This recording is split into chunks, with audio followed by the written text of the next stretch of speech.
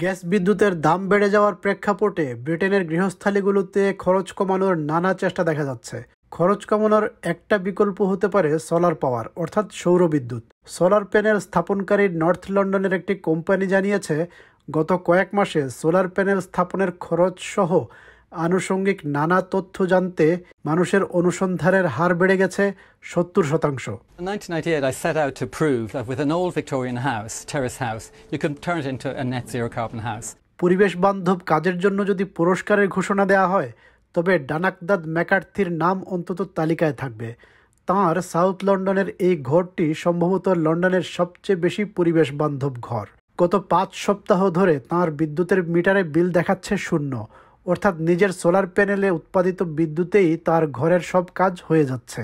Here on the roof you can see the solar panels. They were installed in 1998 when I became the first house in London to sell electricity to the grid. A month ago I put in this battery, the solar battery, and what this does now is that means at night time my house is powered by the sun as well as during the daytime. This is my smart meter monitor.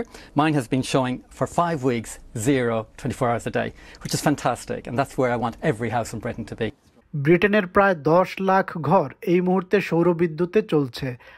আরও কয়েক million ঘর সৌরবিদ্যুতের আওতায় আসার অপেক্ষায় আছে। Rich people need to be required by regulation to install solar panels.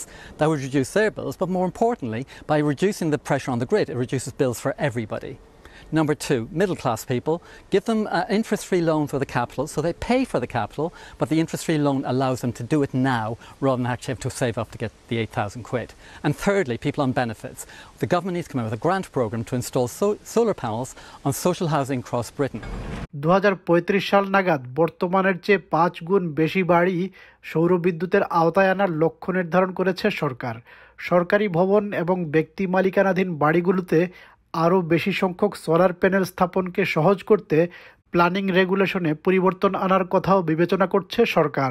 Solar panel স্থাপনকারী north লন্ডনের একটি কোম্পানির ব্যবসা ইদানিং অনেক বেড়ে গেছে। সোলার প্যানেল স্থাপনের খরচ অনেক, সবার পক্ষে 9,000 পাউন্ড ব্যয় করা সম্ভব নয়, কিন্তু দীর্ঘমেয়াদে সোলার প্যানেলই লাভজনক। Of course, yeah, and I totally understand that. However, if you look what you spent on your electricity bills over the past 4, 5, 6, 7 years, it's going to be roughly about there or thereabouts. Solar panels are on your roof is a long-term investment. They're on your roof for 25 years. Payback periods generally are anywhere between 6-7 years. Gas বিদ্যুতের চাহিদা এবং সরবরাহের মধ্যে একটি ভারসাম্যহীনতা সৃষ্টি হওয়ায় সামনের দিনগুলোতে শক্তির চাহিদা মেটাতে পরিবেশ বান্ধব পদ্ধতির উপরই গুরুত্ব দিচ্ছে সরকার। The government is very, very keen on solar power and wind power. They're also encouraging people to be more energy efficient in their homes and perhaps to use things like heat pumps and solar panels to generate more electricity themselves so that they don't drain it from the grid. বাড়ির একক মালিক কিংবা অনেকে মিলে একসাথে solar panel স্থাপন করার উদ্যোগ নিলে তাদেরকে আর্থিক সহায়তা দিতে একটি স্কিম চালু করেছেন লন্ডন মেয়র। এই মুহূর্তে প্রায় 2000 ব্যক্তি ও গ্রুপ এই সহায়তা নিয়ে সোলার প্যানেল স্থাপন করেছে। সৌরবিদ্যুতের মাধ্যমে চাহিদা পূরণের লক্ষ্য হয়ে থাকলে সরকারকে এই উদ্যোগে তৎপরতা আরও বাড়াতে হবে। এদিকে বাড়ির ছাদে সোলার প্যানেল স্থাপন করে বিদ্যুতের খরচ যেমন বাঁচাতে পারেন, তেমনি আপনার বাড়িতে অব্যবহৃত জায়গা থাকলে সেটিকে আধুনিক নানা সাজে সজ্জিত করে লোকেশন হোম হিসেবে ভাড়া দিতে পারেন। আপনি আপনার ঘরেই বসবাস করবেন, শো ইন্ডাস্ট্রির লোকেরা আপনার সাজানো পরিপাটি ঘরটিকে নির্দিষ্ট সময়ের জন্য ভাড়া করে তাতে শুটিং করবে। এভাবে আপনি কিছু বাড়তি আয়ের পথ বেছে নিতে পারেন।